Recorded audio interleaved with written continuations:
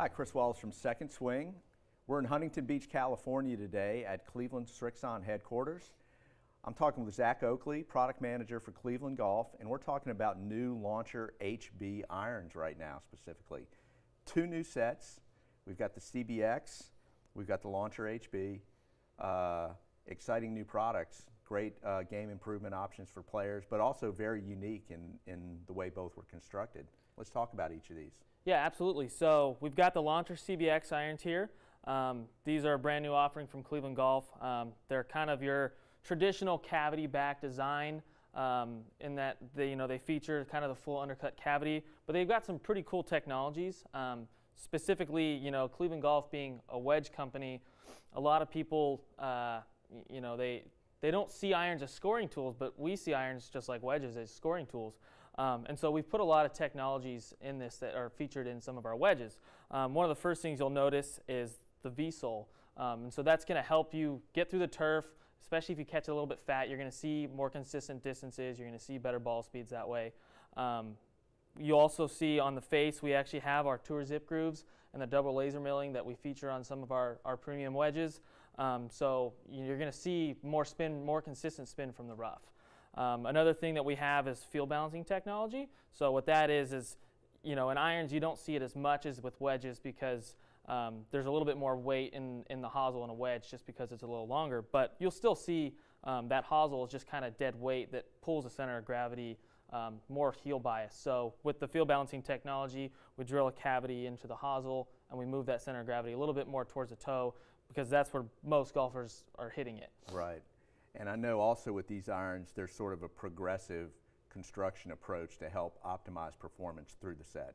Yeah, so we spent a lot of time trying to get the shape right on these.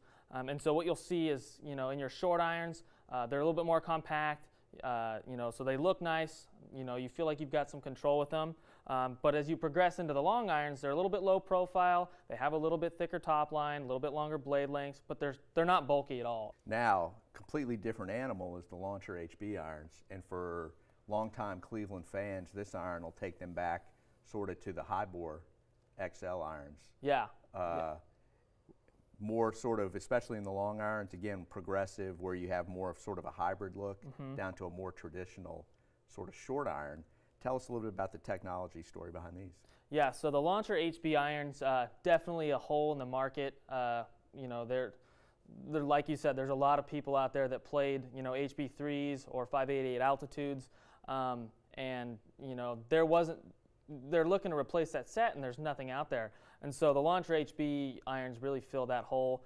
Like we're talking about, we've spent a lot of time with shaping, and so you'll look at with, the short irons, they're more iron-like, and then they progress into hybrid-like long irons that are going to help you get the ball up in the air. They're going to be super forgiving and super easy to hit. This is a full progressive set, full hollow body construction. They also feature a high-strength steel face, so you're going to see, more ball speeds on miss hits, all over the face. And they have that high-bore crown, similar to the Launcher HB Woods, which allows us to kind of move that weight low and deep, so golfers have an easier time getting it up in the air.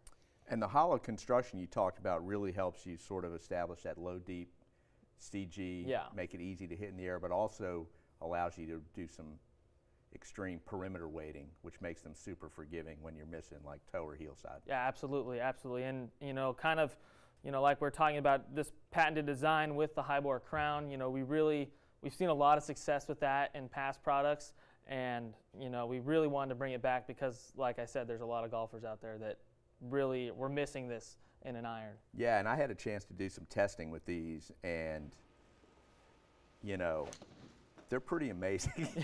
I'm not surprised to hear the sales numbers you've done with these since they've come out. Yeah, because they are so easy to hit, so forgiving, so easy to get in the air.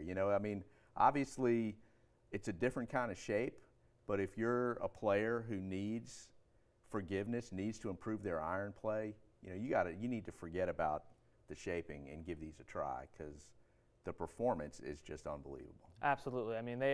That's the one kind of overarching theme with all the products in the new Cleveland line is they're extremely easy to hit, and you're not going to get a better example of that than with the Launcher HB irons. And the one thing I also want to quickly mention is that you've got both steel and graphite stock options in both of these sets, including the Miyazaki Sikua that's available in the woods. Yeah.